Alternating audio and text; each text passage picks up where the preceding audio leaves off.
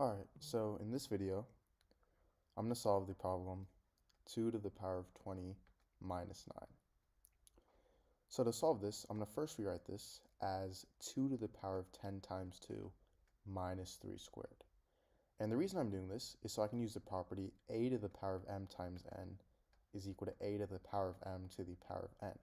So 2 to the power of 10 times 2 turns into 2 to the power of 10 to the power of 2, and I have this minus 3 squared.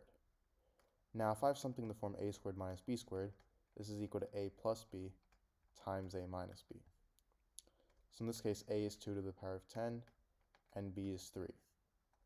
So I get 2 to the power of 10 plus 3 times 2 to the power of 10 minus 3.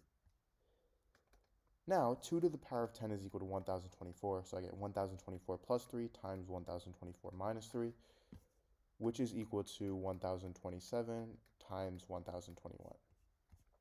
Now to easily solve this, I'm going to rewrite this as 1000 plus 27 times 1000 plus 21, and I'm going to distribute. So I get 1000 squared plus 27 times 1000 plus 21 times 1000 plus 27 times 21.